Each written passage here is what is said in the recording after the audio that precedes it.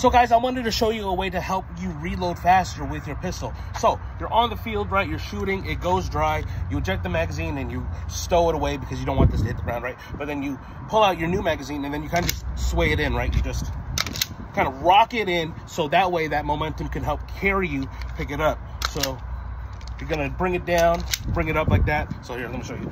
So you go down, pick it up, and then that helps you bring it back up, right? So the way I like to practice this motion is kind of just like swinging the arm side to side like this and bringing that in.